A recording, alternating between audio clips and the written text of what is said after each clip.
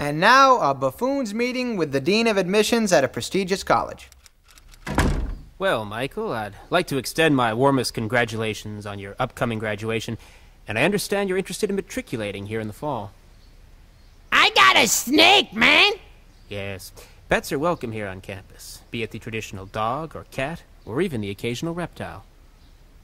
One time I fed it some beer, man! It was slivering this way and that! It was all fucked up! I'm sure it was. Well, we discourage inappropriate drinking among both students and pets here on campus. Fucking shit! Yes, that's a not uncommon reaction to this policy.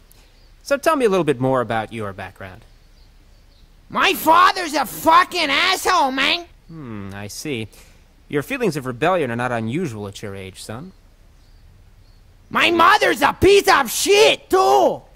Well, I hope you can find an outlet for your hostility over the summer, so you can come to school in the fall relaxed and ready to learn.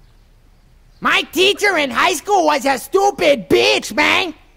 She had her head way up her ass!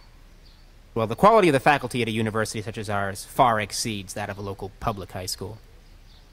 Your secretary's a real fat bitch, man! Yes, she's tried many diets over the years with minimal success. I had diarrhea last month. I had to shit all fucking day. Uh-huh. Well, we all get the occasional stomach bug. Never a pleasurable experience. So, have you given any thought to your choice of major? I've got a big fucking boner right now. I see. Well, sexual arousal is not uncommon during periods of nervous tension. I do not take offense. One time I ate my neighbor's shit. That's understandable. Well, I enjoyed meeting you, and we'll be sending you our decision by the end of the month. I bet you got really hairy balls. Yes, it's a veritable forest down there. Bye-bye.